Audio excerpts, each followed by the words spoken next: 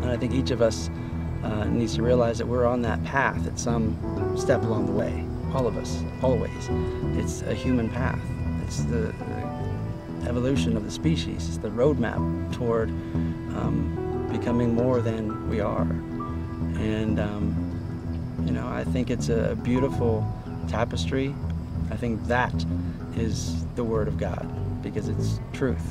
It's truth with a capital T, because it transcends all of our cultures and our traditions and our languages and the limitations we put on what things mean or what they're about or how they're used or how they're interpreted.